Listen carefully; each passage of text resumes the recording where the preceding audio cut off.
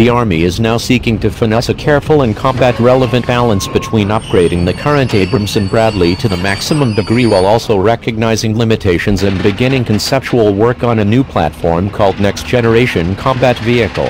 While the Army is only now in the early stages of concept development for this technology, Maj. General David Basset, Program Executive Officer, Ground Combat Systems, told Scout Warrior that it may indeed evolve into a family of vehicles. A fleet of similarly engineered vehicles would be designed to both allow for each vehicle to be tailored and distinct, while simultaneously improvement maintenance, logistics and sustainment by using many common parts. The objective would, of course, be to lower long-term life cycle costs and extend the service life of the vehicles. However, of potentially much greater significance, similar engineering, vehicle structures and configurations could definitely expedite upgrades across the fleet as enabled by new technology.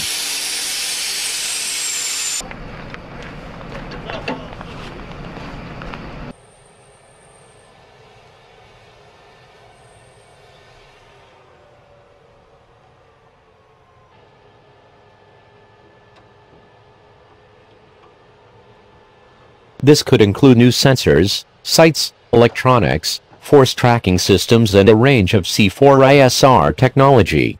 Many Army comments have indicated that the configuration of the new vehicles may resemble hull forms of an Abrams, mobile protected firepower vehicle, Bradley or even elements of a Stryker vehicle. However, it is without question that, whatever NGCV evolves into, it will be built to consistently accommodate the best emerging technologies available. To read Scout Warrior's previous report on early conceptual work on new tank for 2030 and beyond, click here. For instance, Army developers explain that some early developmental work assessing lighter weight armor and hull materials able to provide the same protection as the current vehicle at a much lower weight. We could look at some novel materials such as lightweight tracks or a hull replacement, Lieutenant Col. Justin Schell, the Army's product manager for Abrams, told Scout Warrior in an interview.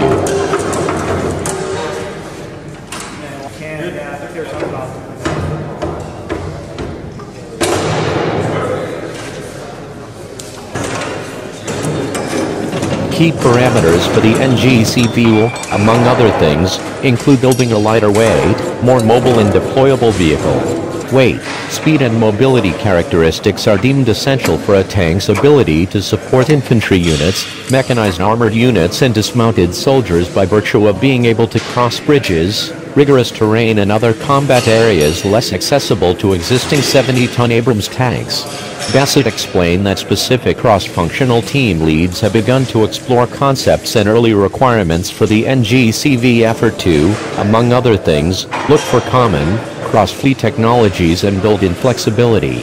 We are standing up a cross-functional teams defining the art of the possible as we look at what technologies are available, Basset said in an interview with Scout Warrior. We could change some assumptions.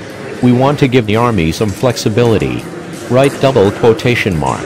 One possibility now receiving some attention, Army senior leaders say, is that the NGCV may implement a lightweight 120mm cannon previously developed for one of the manned ground vehicles developed for the now-cancelled Future Combat Systems program.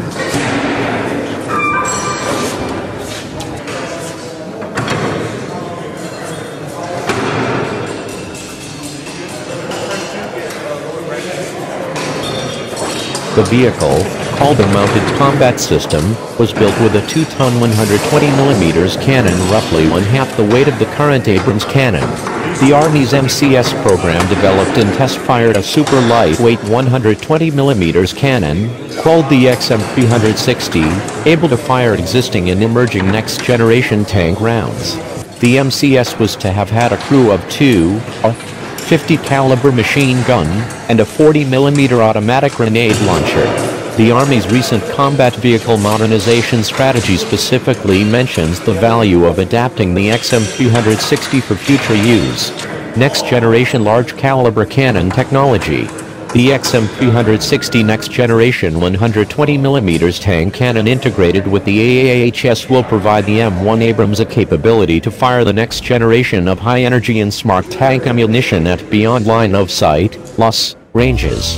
The XM360 could also incorporate remote control operation technologies to allow its integration on autonomous vehicles and vehicles with reduced crew size.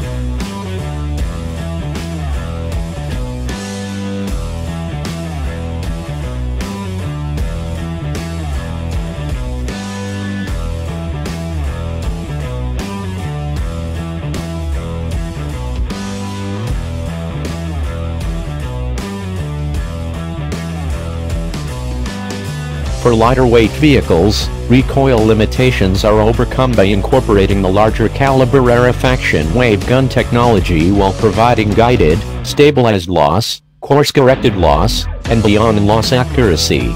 Quotation mark. Special new technology was needed for the XM360 in order to allow a lighter-weight cannon and muzzle to accommodate the blast from a powerful 120mm tank round.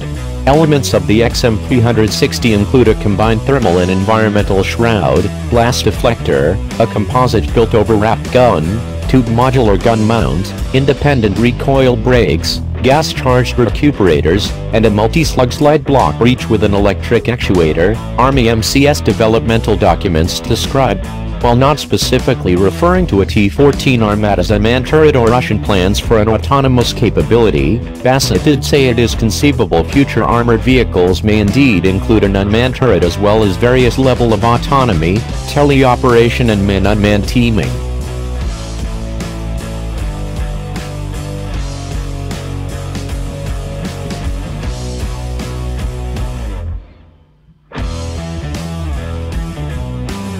The prospect of integrating autonomous vehicles into future armored platforms is, as noted above, also specified in the Army's combat vehicle modernization strategy.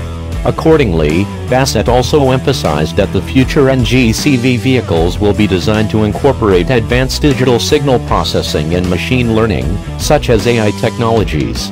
Computer algorithms enabling autonomous combat functions are progressing at an alarming rate, inspiring Army and General Dynamics Land Systems developers to explore the prospect of future manned-unmanned collaboration with tank platforms.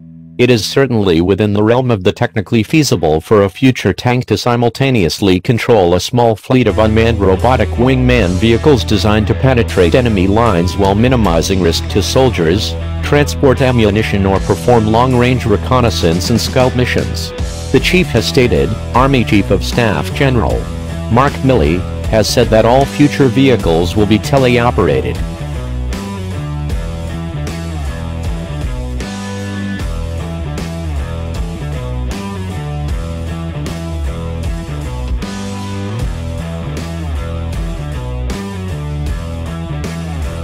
We take those things into account and we are going to get some great experimentation in this area, Basset said.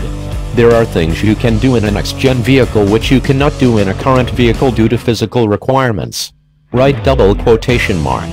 Levels of autonomy for air vehicles, in particular, have progressed to a very advanced degree, in part because there are, quite naturally, fewer obstacles in the air precluding autonomous navigation. GPS-enabled waypoint technology already facilitates both ground and air autonomous movement.